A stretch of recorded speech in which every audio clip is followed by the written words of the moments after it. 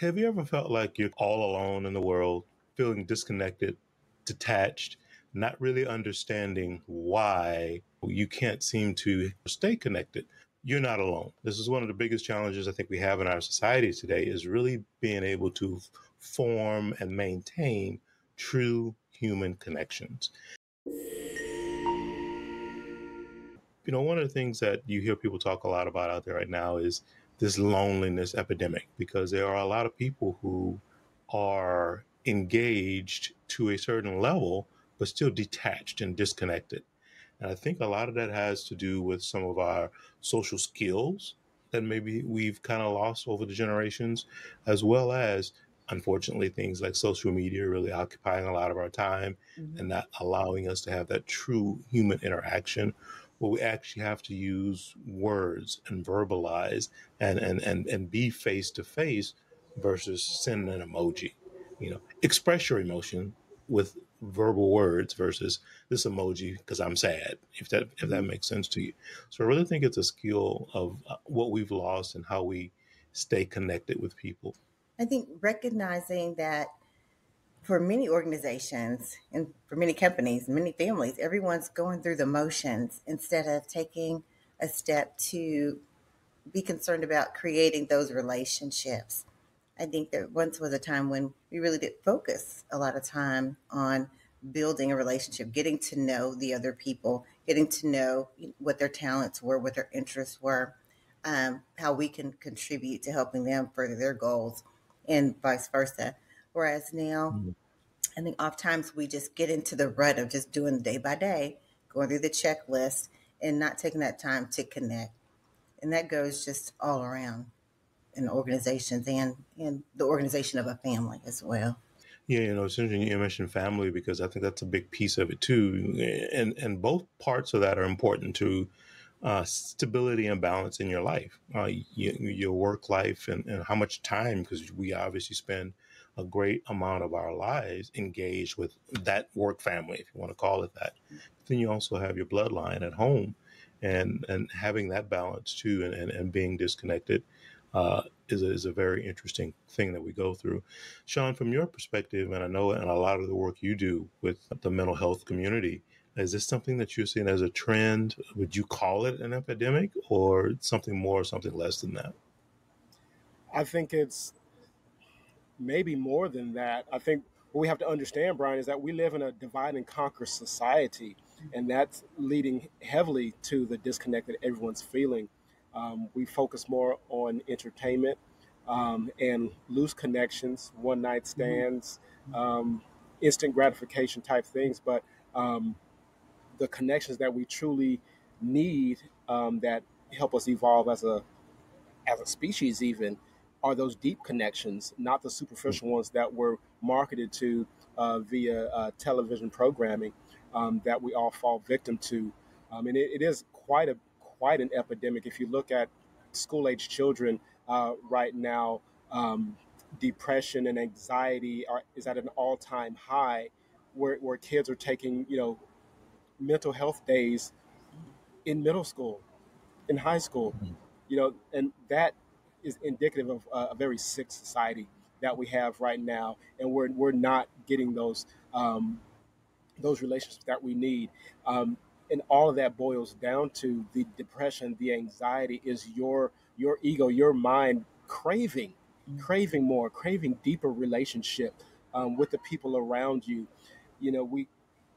We all work in different settings, and we all are familiar with the term work husband or work wife and these types of things, and don't really get the understanding that what you're saying is you've been split so far in half that you have a whole spousal relationship set up in your workplace. That's off balance.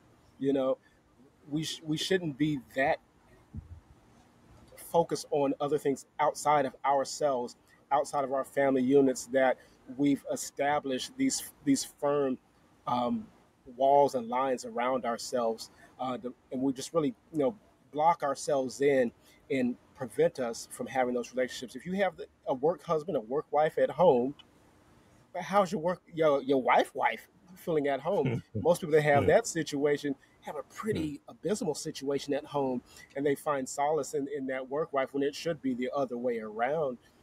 But we really need to focus more on, learning ourselves and learning, the depth that we have in ourselves. Then we can know how to find the depth in others, and that's how we build those deeper bonds and deeper relationships that we so crave, as a society.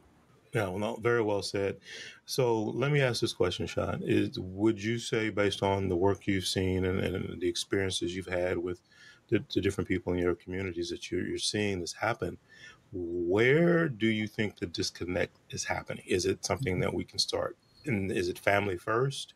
So at home, is it the educational system?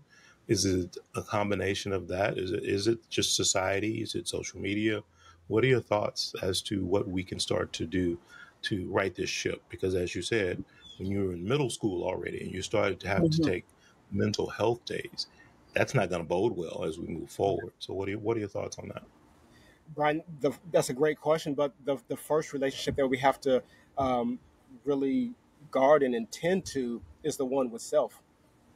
Okay, that's the number one, and then the number one deal breaker there is, this guy Yeah. right here. We have this, separating ourselves from ourselves when we're with ourselves. No one is sitting down in silence in periods of meditation. Just walk by yourself. No, you're walking, with your cell phone. You never, build that relationship with yourself first.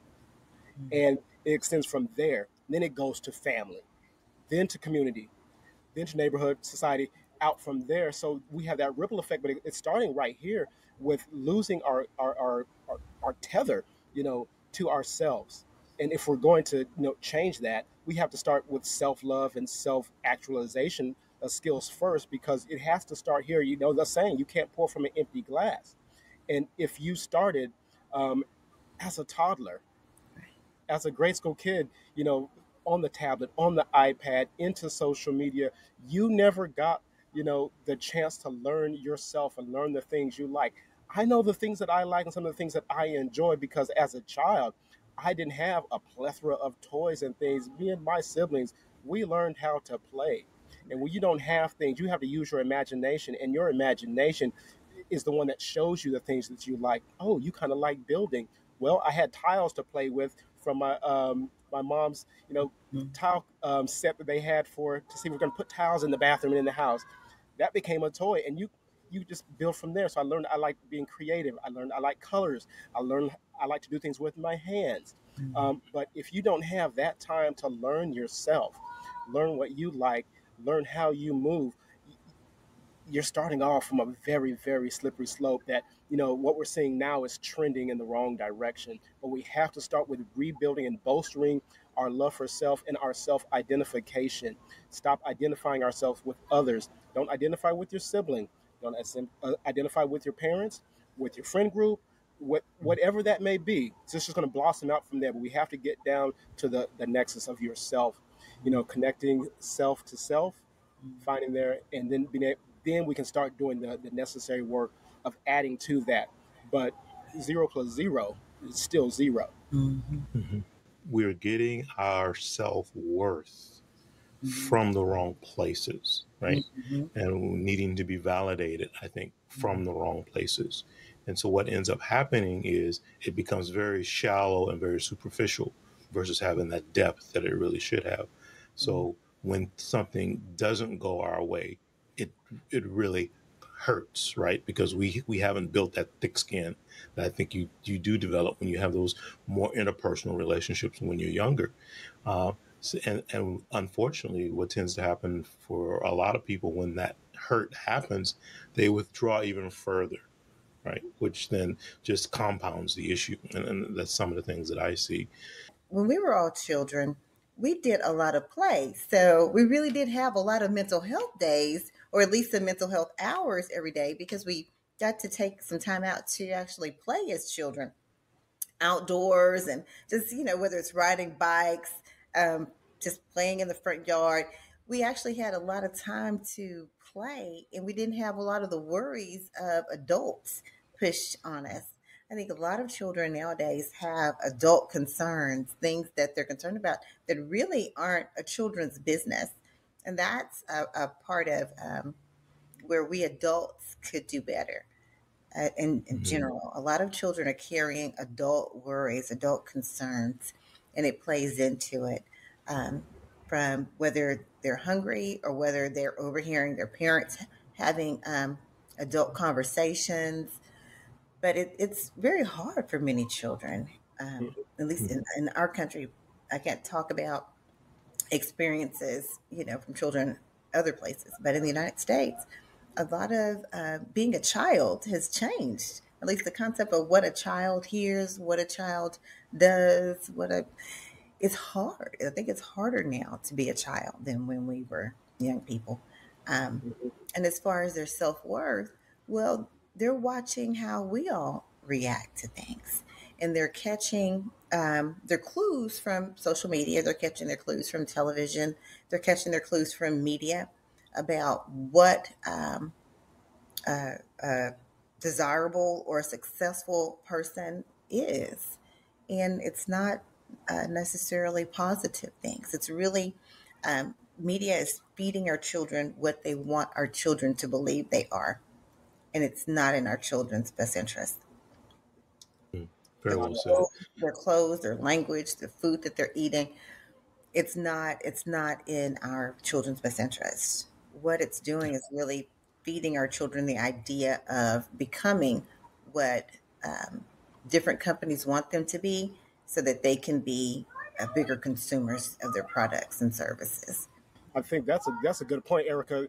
And you can tell, the baggage that the children are carrying from the clothing they are wearing. Yeah. I I I, I think we don't catch that connection there. You know, if you're a child and you're in your imaginative state, you see them, right. They're the kids that have on the Converse with the tutu, with the rainbow, everything mismatched. They're Right. living as a child. You Right. look next door and you see this child the same age that has, it has extensions and nails and Right. clothing that's a little bit more provocative. And Right. what comes with that? Mhm. Adult baggage comes with those adult clothes that Yeah. they are not ready to attend to.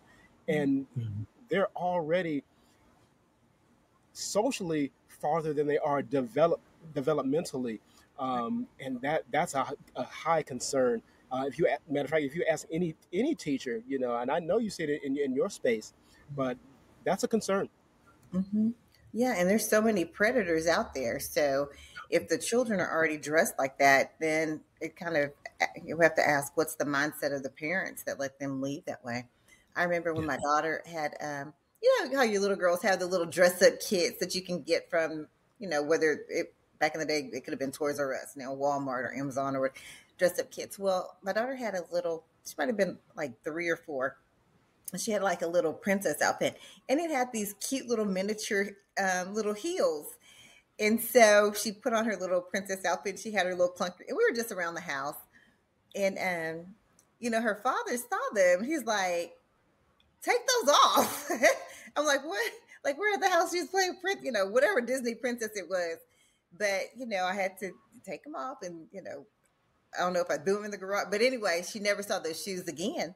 So it really does. It really leads us to think, as parents, we really have to take responsibility for that ourselves. And mind you, this was my daughter just playing dress up in the house, but not out in public. But nowadays, kids go out in public and, like you said, have a whole grown up, attire when they go out, and not just playing makeup, watching their moms and playing in their moms' bathroom cabinets with some makeup, but actually just going out, very young, 6, 7, 8 years old, um, Yeah. and just total club attire. Well, dad knew that eventually society was going to let her know what heels mean.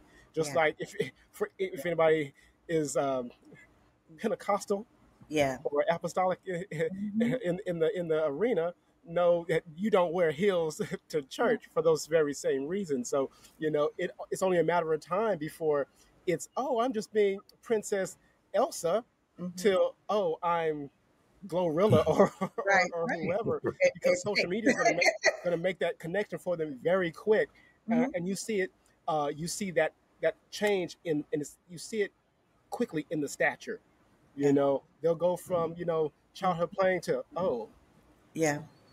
what's that? Because they've made the mental connection to, like, oh no, heels mean something.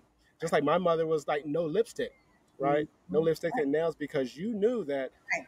that means something. Red Right. lipstick, oh no, Right. those are fighting words, because those mean something society, and it doesn't matter what the age is. Those things carry societal weight with them Mhm. that they're not ready to handle. Even in the 80s, a lot of people still didn't get to wear lipstick at all until, maybe 11th grade, 12th. And people might laugh at it now, but and that's the ones that were allowed to wear it, till they were like 16, 17 years old. And a lot of people still weren't till they went to college. Kids might laugh at it now, but a lot of people didn't wear anything more than a neutral color or lip gloss. But I want to go back to talking about a little bit of self worth and social media from the standpoint of, well, my post didn't get enough likes, so now my feelings are hurt. And a lot of that really is what drives a lot of what people choose to do, the younger people day to day, is they're really looking at that as a metric of their value. But what I want to carry on with that is, as a parent, I want to hear your perspectives on what age is too young to have one of those phones given to you as a child.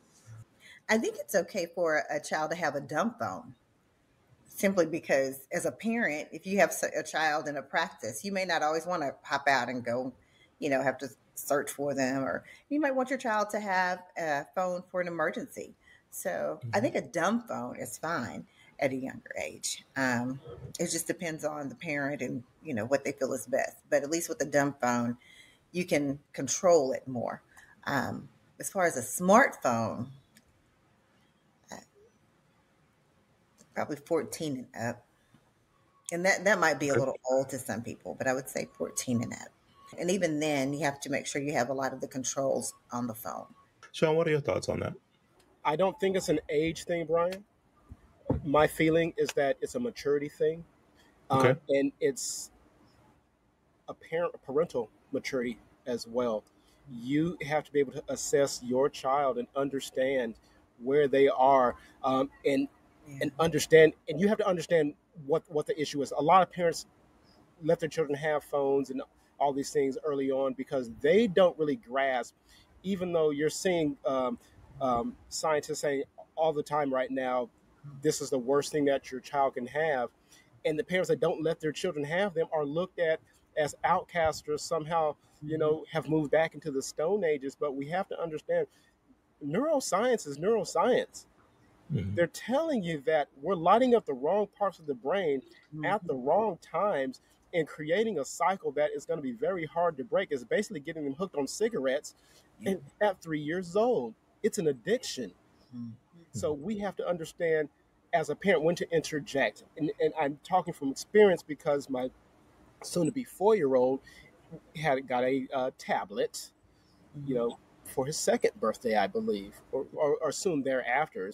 You know, long car rides, and it's just easy for parents, right? Mm-hmm. But I started to see how his behavior was changing. Things he would say, his mannerisms were changing, and that was disturbing enough. But the most disturbing thing was his ability to focus, Mhm. because there's swipe, swipe, swipe, swipe, Yeah. instant gratification, things popping in and out. And so when you're saying, "Hey, it's time to go do this," and that Yeah. can't focus. So I Can't said that focus. no, that's got to go. And we he hasn't had that thing in a month, and Mm-hmm. and hasn't asked for it. He asked for it twice. you know but kids are that resilient. So that's one thing we have to understand too. And we also have to understand that those devices, we've all watched a good Bruce Willis movie or action packed movie. These guys are using smartphones to signal drones. Yeah. Like, what Mhm. kind of spy are you at 3 years old that you need this device? Because that's what this is. A smartphone is a computer in your hand that can move the world. And people do. This is the same device that Elon Musk uses. right?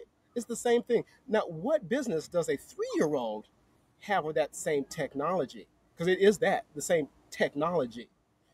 If we think back to computers back in the day when they were first built, that built a room, you would not put your child in there and say, go have fun with that mainframe computer that filled the whole room, right?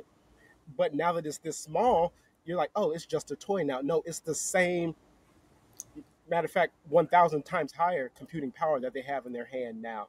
And because it's attached to their brain, it becomes a very dangerous tool. So I would like to see that move and normalize back to, um, you know, middle school, high school, where your kids are on a leash. You know, Mhm. when they're right there next to you, they don't need to be on the tablet or on the phone, right? All the way up until they're gone. To Erica's point, when you're off, at sports, you're at practice, you're away from mom and dad, we might need those types of things. But to utilize those as the main means of entertainment and activity for your child, that's 100% the wrong answer, and it's leading our children in the wrong direction. And that's what we're seeing right now. We have to pull back as parents, you know, find ourselves, start parenting again, and get down on the floor and play with your child. Find out. I want to know what my child's imagination looks like. So I get down and play. Oh, is Chase on the mountain up there? Yes. Oh, that's really cool. I can do that, or watch kids unboxing toys and watching kids play with toys. And then now he's just mimicking behavior instead of installing the behavior himself. And those are two totally different actions, two totally different brain functions, to mimic somebody and for you to organically invent this thing in your head. And that's what we're missing. And so when it's time to start inventing from your own brain, and all you've been doing is watching someone else invent from their brain, it's not the same. The difference between writing something down and texting something, the phone is making that letter A. You're not writing the letter A, right? If you look at the research about how the QWERTY keyboard has changed society, I'd suggest you look at it, because the evidence is really interesting.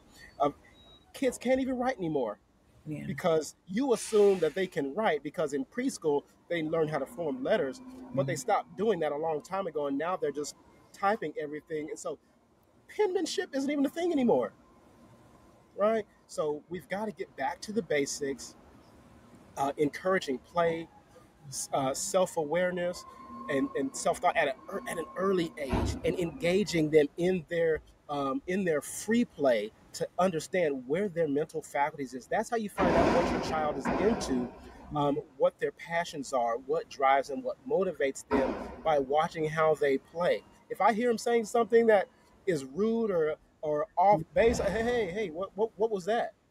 Because that didn't come from you. That came from your engagement with somebody else. And we don't talk like that in this house. You Mhm. heard that on YouTube. We don't say those things here. We don't have that kind of sass in this house, because manners mean something to me. So, we've got to get back to parenting away from electronics, and we need to do the same thing for ourselves. And what we do now, as we get older, we say, oh, I got to put that cell phone down and all this next. We realize how, damaging it is for ourselves. Yeah. So just imagine, what it's doing for our child, and we can be the bad parent and say, hey, no, not for my child. You know, as for me and my house, we're going to stay away from the iPad. Yeah. No, I agree. Sometimes I do. I too have to turn off my phone. Yeah. I have to turn off Yeah. my phone. It's interesting. There's a TV show that's on. It's Kerry Washington's in it. And basically, it's about her father who's been incarcerated for most of her life. And he's just gotten out after this 17-year stint. And it's so amazing because, he sees her on her phone, right? Because, and he's like, can't you just put that thing down? And she's like, Dad, nobody can put these things down, right? And they're like a coffee shop. So he looks around because he hasn't experienced it. He's been away for 17 years. And so, pre iPhone, pre all of this stuff, right? So he looks around in the coffee shop and he's like, holy crap, you're right. Everybody's just like, stuck in these phones. So it really has transitioned our lives in a lot of ways. Um, Sometimes, yes, having access to that data, is a good thing. But I think behaviorally is where the problem comes in. And Sean, you hit the nail right on the head earlier when you said it's an addiction. It really is an addiction, and that's what we have to be careful with as we work our way through it. Now, I want to transition a little bit now because we've talked a lot about youth and how that impacts us.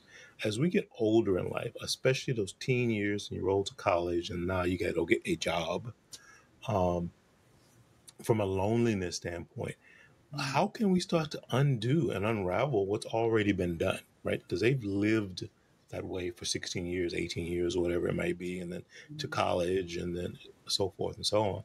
Hopefully, in college, maybe they establish some better bonds and some better relationships, or maybe not. And I know, Erica, you do a lot of work with some sororities and different things like that. What have you seen as a trend for, and obviously us at an older age might be a little bit different, but what are you seeing with the younger college age kids as they're working their way through the sorority? Are they coming out of that with, some of those lifetime bonds that you're seeing? Or is there still some disconnect as they come out of the other side of that? Well, they're able to have those lifetime bonds, and they're going through different experiences together in phases. And of course, you have different people with different personalities that mesh better than with the others, but they're still able to form those lifetime bonds because they have something similar, something that they're familiar with, a foundation of values.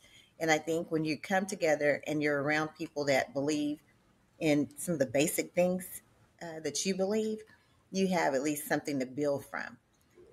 That I Mm-hmm. think that having a group in which you have that basic foundation helps a lot, and they do. They are building lifetime relationships. Now, that doesn't mean that people don't drift off, but one of the things that a lot of people that I've been talking to recently, a lot of us have been saying is we have to make more of an effort because it doesn't happen on its own. You really have to make the plans to do that. Make the plans to check in with a few friends on a Sunday, call them, make plans to maybe meet up with a few of them once a month. You have to make a conscious effort to do it because if you don't, then you're just going to go about adulting and then you're going to look up and you'll be thinking, well, all I do is really spend time with my kids. Now the kids are gone and I go to work and maybe spend time with my Mm-hmm. spouse, but I really don't do anything outside of that for myself. So as adults, we have to make sure that we are planning that out. Otherwise, we just get busy adulting and then the next thing life has just passed us by. So first, I'm just going to challenge Erica's sorority statement there. 'Cause we had the big news in that space this year was a young lady that pledged an organization and renounced her letters the following day. Like I was a member for 24 hours, so I'm like, and every hundreds of thousands of us just grasp our pearls at the same time. Like, what happened? What is the mental breakdown that you went through this process that Erica alluded to that should have made these lifelong bonds that lasted 24 24. hours? There's a significant disconnect there. Um, what we're seeing now is it's hard for people to connect person to person because not only the barriers are that are there are just immense because you're not connecting with that person, you're connecting with that person plus, right? Mm-hmm. So you have to get through because, like you said, Brian, everyone's already on their phone. So excuse me, I want to make friends, but you got to get someone that has their phone down first. Number one, and number Mm-hmm. two, that phone is a constant baggage of thousands of people that person is connected to that you're trying to interact with. You think you're interacting one on one, you're interacting one to 1,000 or whatever group that person is assimilated to, because that's how far we've been removed from ourselves, that we don't identify with ourselves, we identify with the interactions and the groups that we're a part of. So that makes a big difference. When we used to be able to go across the street and, hey, you want to go ride bikes? Well, sure. you know kids do not go and say, hey, can Johnny come out to play anymore? Mm-hmm. That is not how that works anymore. I watch the kids in my neighborhood they're texting, they're calling. They're not knocking on the door. You know, so Yeah, that's no, just it's not funny you happening. bring that up. Yeah, I see kids now, they're sitting on the same couch and they text each other. It's like, are you kidding me? Hmm. Right? Yes, So, that's what you're getting. another example of that, we're talking about the family unit and how I was just at a nice beach bar because I just came back from a business trip and I'm sitting there, the sun is setting, blah, blah, blah. And it's a Beautiful. family of four, obviously on vacation.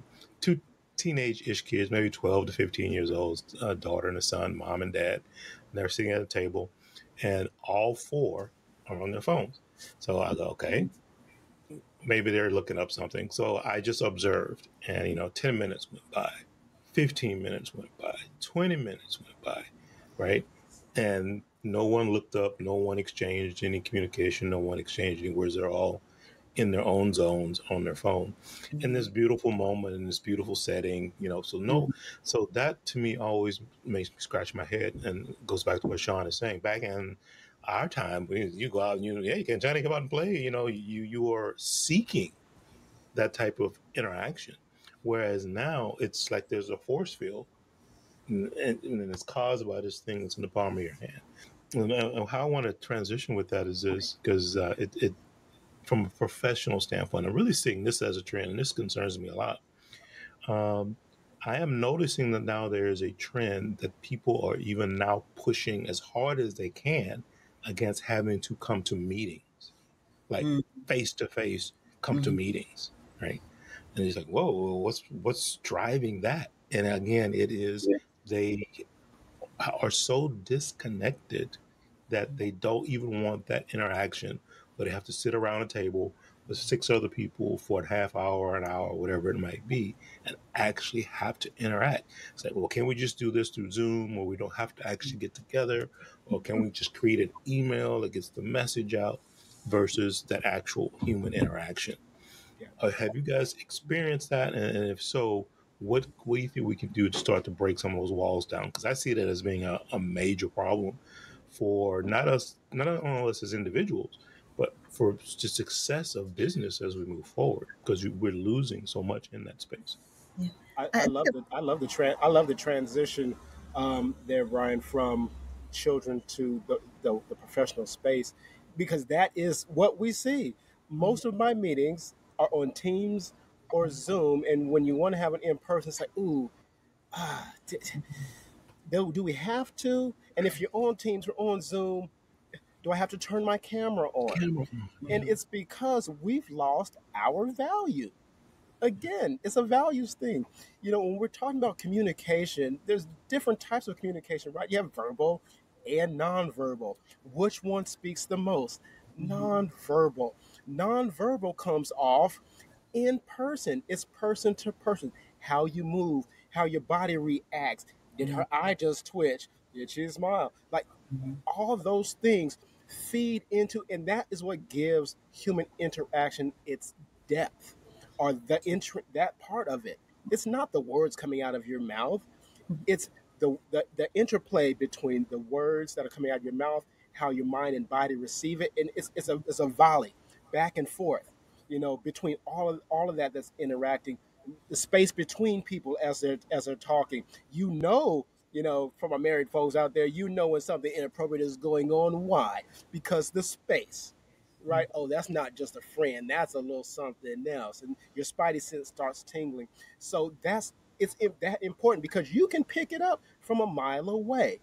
But when you don't have that interaction in work, it your project effectiveness can take a significant dive if you're not getting people around the table. Because if you listen to Simon Sinek, when he talks about the difference between Apple and these other companies, is about that why. You know that why comes off in person to person communication, and we've lost that because we forgot that when I was going to knock on Johnny's door, it wasn't what I was getting from Johnny, it was also what Johnny was getting from me. Because when I play, I have a really good time. And he knows that when he plays with Sean, he's going to have a really good time. I know when I play with him, we're going to have a really good time, because that's why I'm knocking on his door. So we've lost that portion, and we have to get it back. We are professional people around the table here for a reason, not just because what our resume says, because our resume says that whatever we're doing with all of our interaction has created these successes, not the words on the page that created those successes. So it's not the words, it's the interaction. So we have to get back to that, but we have to treasure those interactions. And to treasure interactions, we have to treasure self. Yeah, I was just thinking about the going to the neighbor and knocking on the door, and what that did for the community, because it gave parents an opportunity to get to know the children as well that their kids are playing with, instead of your kid just runs out and meets up occasionally, or is always on a video game in your house, and then the other child's in their house, his or her house, and you never really get to know who your children are friends with unless you take out that time as a community to get to know one another.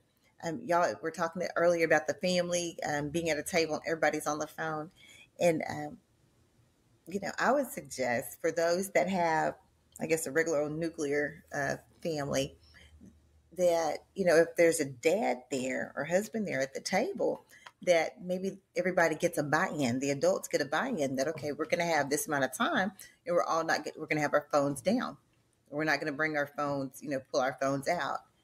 And if the adults can get on the same page, and then they can model that for the children, that at least for this hour, for this dinner, this breakfast, this lunch, whatever you all decided to be, that we're going to be all into each other. And we talk about men as leaders. That's one way to start it off, is that the man is really going to have to take the lead on that. And unless he's a single parent, if he does have his wife there, really have that conversation with her that, hey, this is the best thing for our family. I want you to go and buy in, because this is what I'm going to do in front of the kids, and I don't want you to seem shocked when this happens. We're going to go in there unified together. Yeah. And I think the men are going to y'all are going to have to take the lead in that. And Yeah. for those households in which there's not a man that's the head of that household, then, mom, you have to take that lead. And Yeah, I agree with you. And what's important with that, though, from as a man and as a leader, and stepping up to that role, when we say, okay, this is our time to put those phones down, that doesn't then give us the right as a man to then turn around and turn on Sports Center, because that is the exact same thing, right? So so we have to own up to that same standard, whatever that means, because because it's not about the device as much as it's about the attention. Where is your focus? Where is your attention at that point in time? And if all you're going to do is just take your attention from the phone to Sports Center on TV, then you've defeated the purpose, right? You just spinning your wheels. So that's the commitment piece of it. Yeah, as you said, man, as the leader of the household, when we essentially set that rule and get that agreement with everyone, that we also honor that same agreement. When we have to be the driver, and we also have to be a passenger as far as that goes in that scenario. yeah. And I So think I it's a agree good with way that. of teaching our children, and reminding adults, reminding each other that when we're at the table, when we're going to do something, you have to bring something to the table. You can't just sit there and be uninteresting. You have to, we have to communicate. We want to, go around the table. Everybody pitch in and be, entertaining. We teach our children how to be sociable. They're going to mimic. They're going to imitate us, right? Mhm. So, and that includes, as a man, if your wife is there, be interesting, like you did when you were trying to uh, make her interested in you. Same way with the woman, be interesting, to your husband. When you're all at the Amen. table or wherever, be interesting. Don't just be like, oh, I'm about tired of her, I'm about tired of him, At least model it, and model being sociable in your own household in front of your children, so your kids can learn, oh, this is the way that people interact with one another. Yeah. I think there was a Nikki Giovanni was once talking to James Baldwin, and she mentioned, well, if you love me, then yeah, sure, you'll lie to me. And he's like, well, Hmm. why do you say that? And she was like, well, you go to work every day, you lie, in front of lie to these other people, and you smile and grin in his face, and then you come home to me, and I get the worst of you. I think when Hmm. we get together in our homes, when we get together with our loved ones, we can we can model sociability. We can model kindness. We can model being interesting and being interested in the other people in the room. You Yeah. have to. It goes back to my point earlier about import. Brian's talking about dad turning to a sports center. What did that just tell mom and the kids? You're not important. Important. Yeah. LeBron's important. My Lakers are important. Not you guys.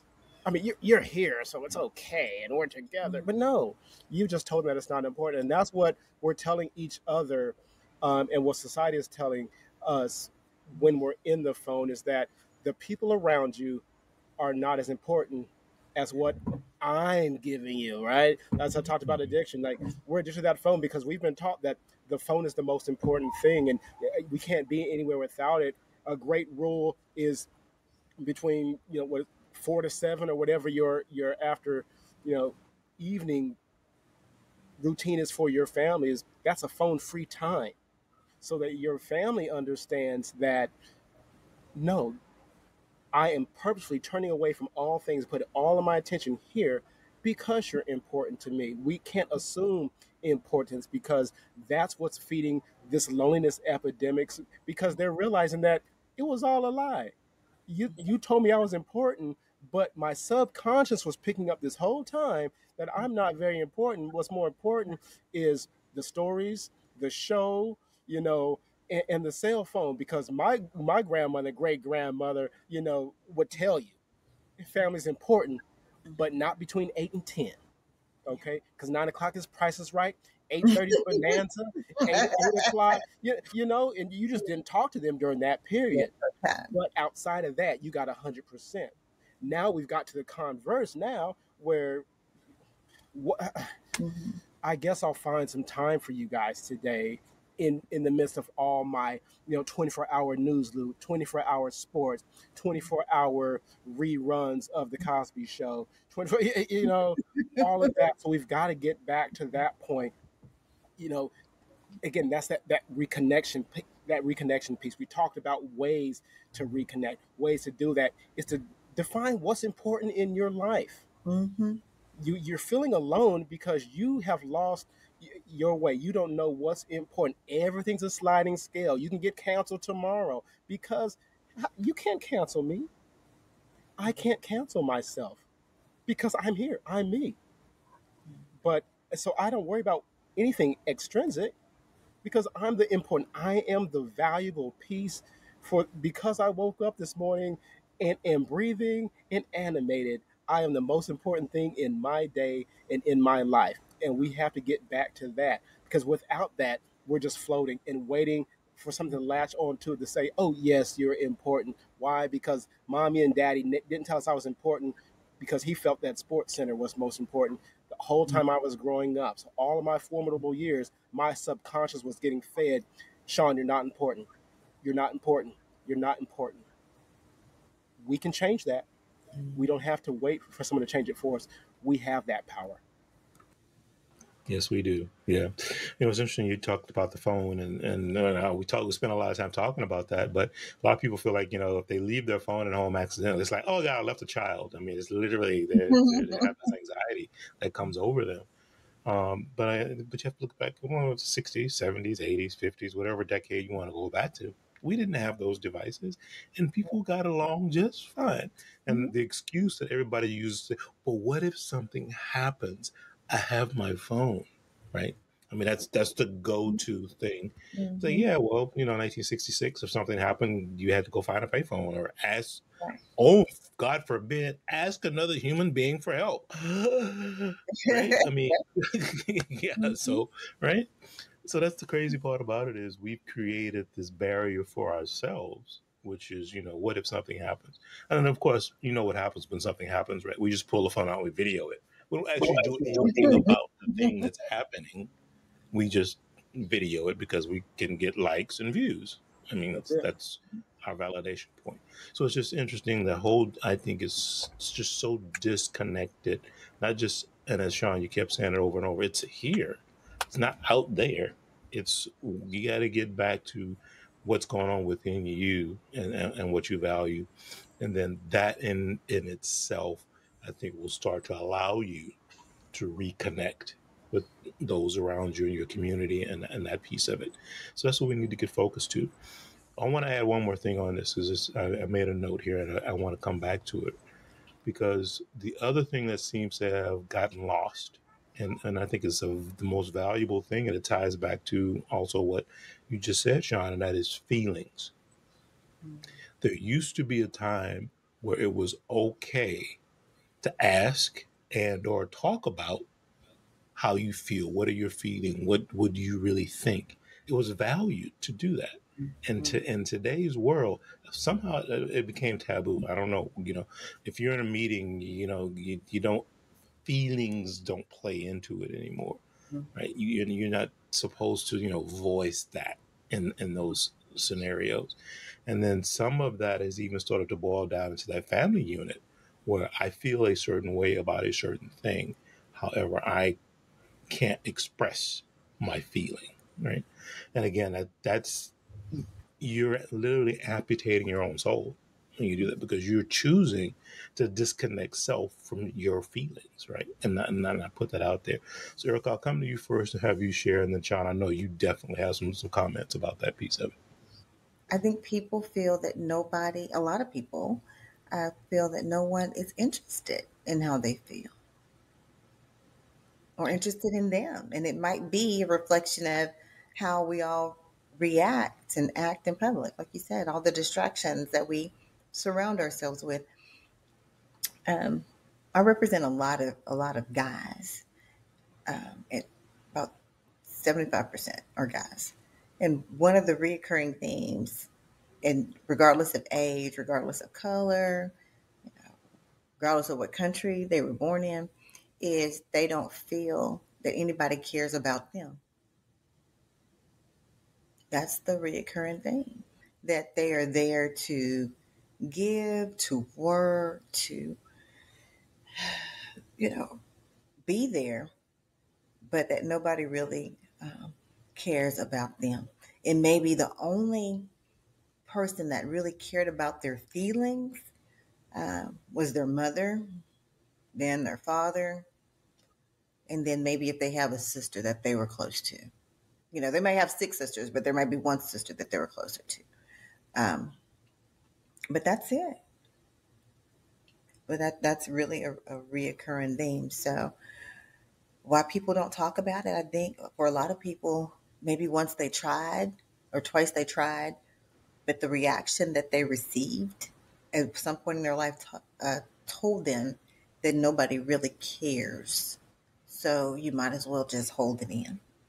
And sometimes it's true. Sometimes Yeah, people can be that selfish that they don't realize that the person that they're dealing with also has feelings, and so it just becomes a they it just they just clash where one person feels that they're not understood or cared for. Another person feels that same way. And then, we have people out here in the world that are just manipulative and they will treat someone like that just playing off of whatever traumas that other person has. That's why we have to teaching our kids self-worth and that they're valuable is very important because there are predators that's what they're seeking.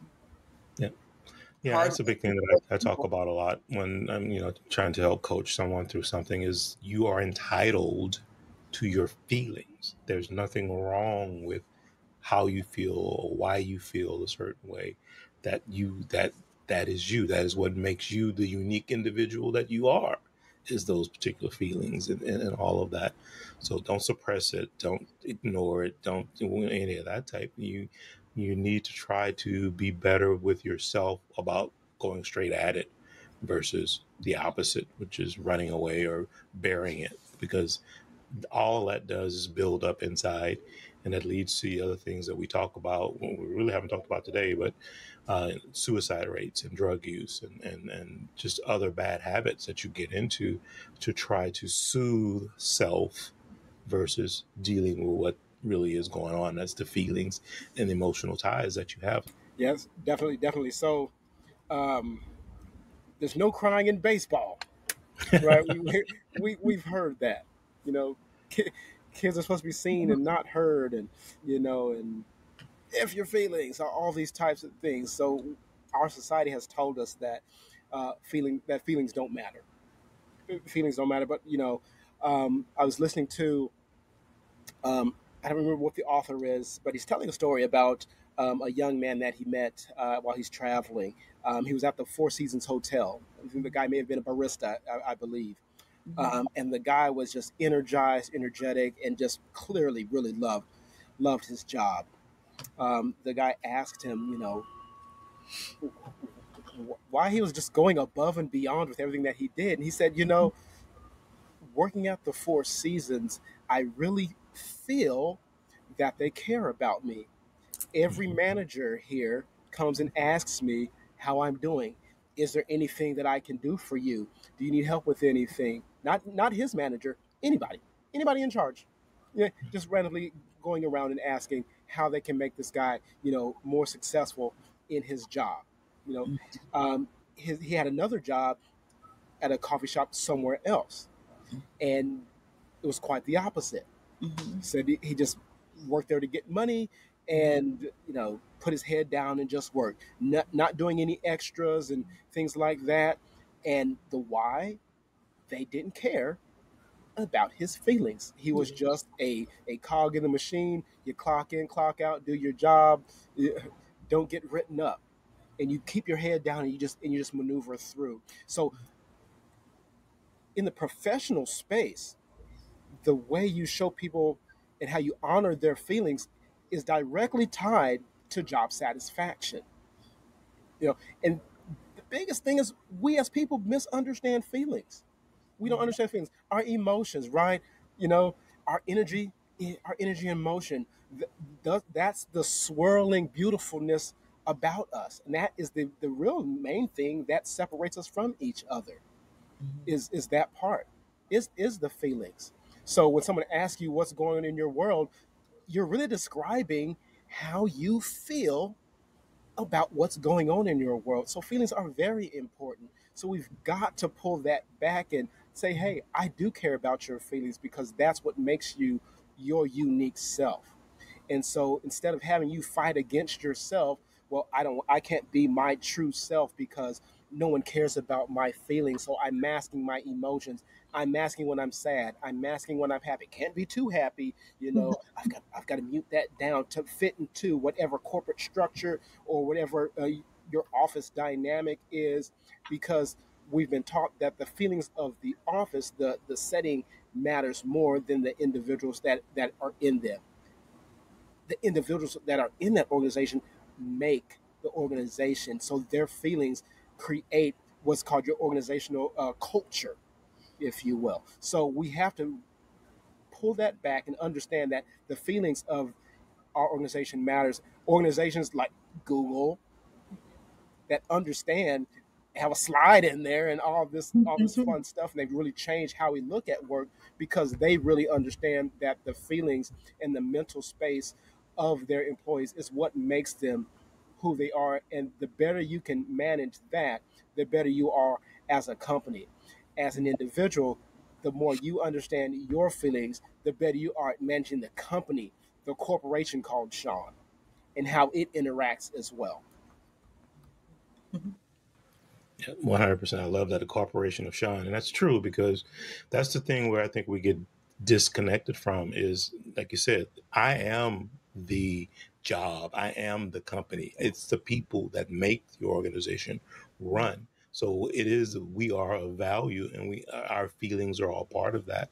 But that's also where the creativity comes from. And that's why companies like the Googles and the Apples who have these more open type campuses, and you work when you want to work and you don't work from home, and they're a lot more flexible because they understand or are trying to give you an arena for the holistic person, right? Mm-hmm. What you need to do to take care of your kids, what you need to do to take care of your spouse, your family, what you need to do to take care of the business itself.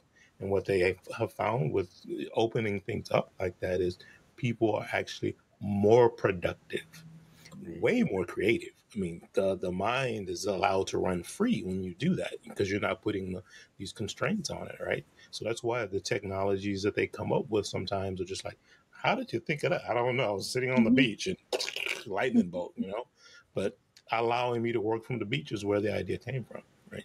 Is the whole concept behind it. But feelings matter. Feelings are important. And I think the most important thing, especially for men, is we have been told, boys don't cry, blah, blah, blah. You can't wear your feelings on your sleeve and all these different things.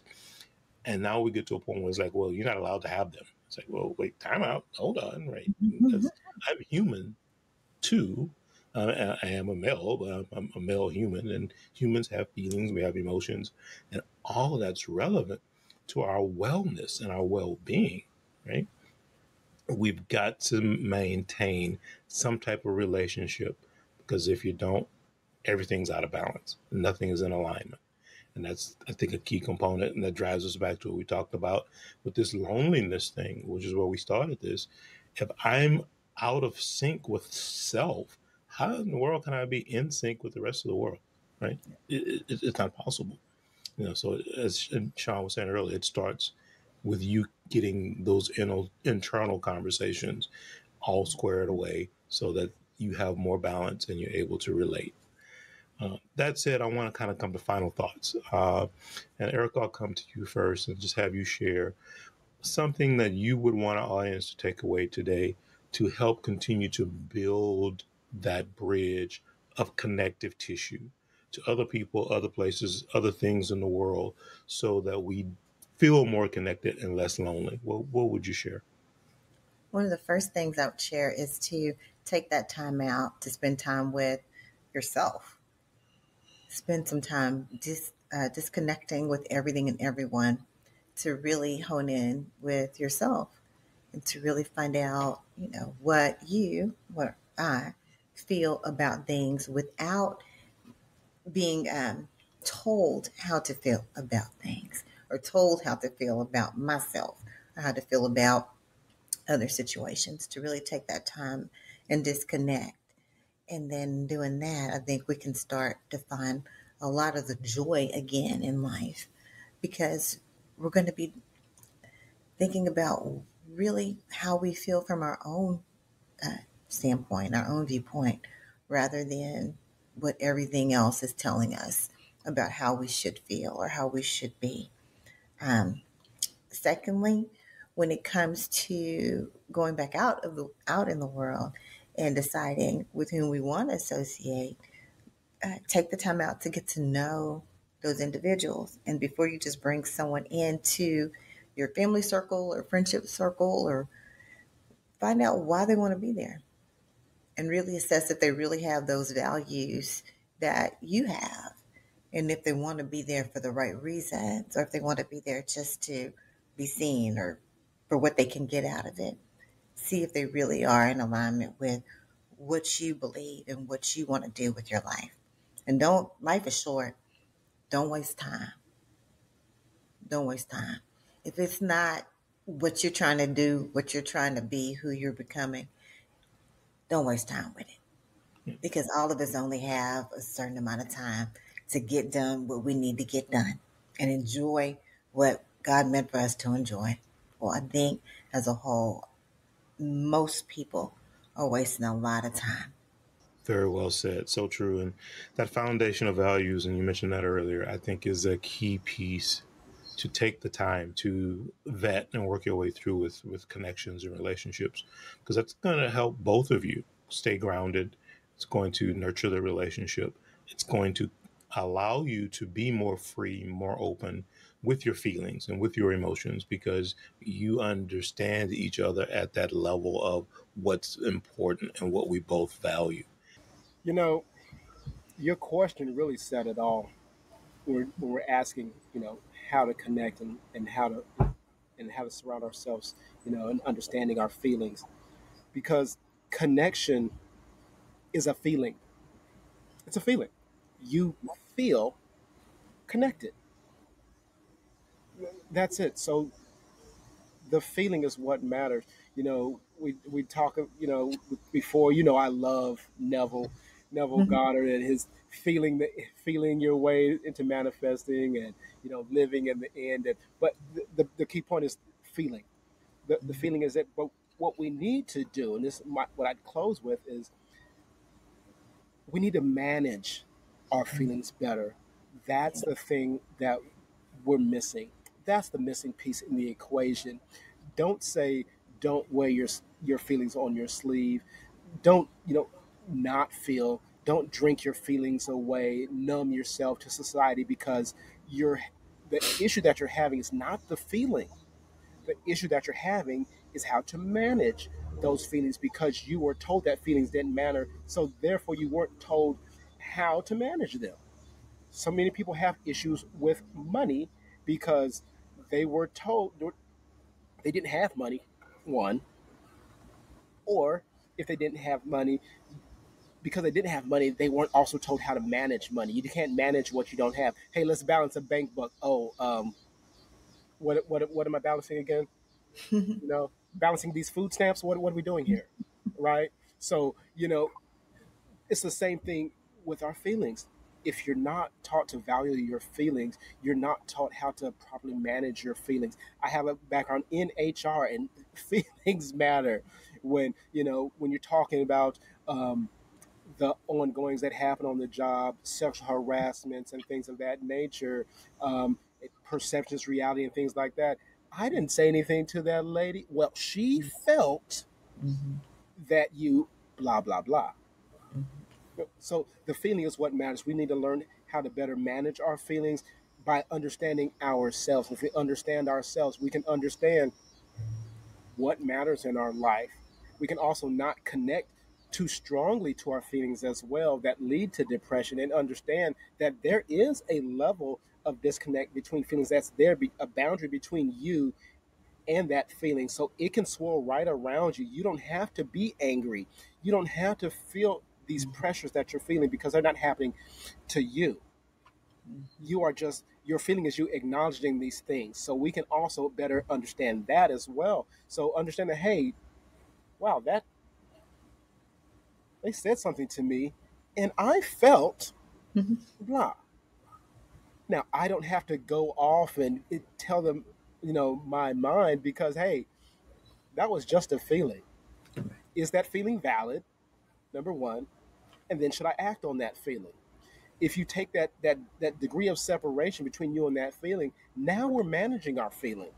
Okay, that I may have overreacted. So I can catch myself from having to go back and apologize for something later, because that was an overreaction. I Now that I think about it, it really wasn't that me, really wasn't that big of a deal. It was me, what? In my feelings. We use that a lot. I had gotten my feelings about this thing. So get out of our feelings, understand how to manage our feelings while still feeling 100% everything that's going on, not numbing them out with drugs and alcohol, binge watching TV, and all these other distractions.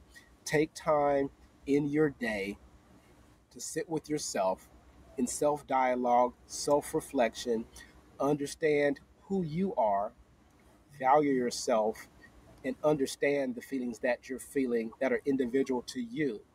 They're yours. You get to cultivate that in your own garden, and then you are your best self going forward. And now you're presenting yourself as the best friend, the best spouse, the best coworker, the best boss, the best of yourself, the best you can be when you're in control of those things around you. But again, I always say we start small, start at home, start simple. I want to pick up right where you left off, Sean, because that's perfect. And thank you for the segue.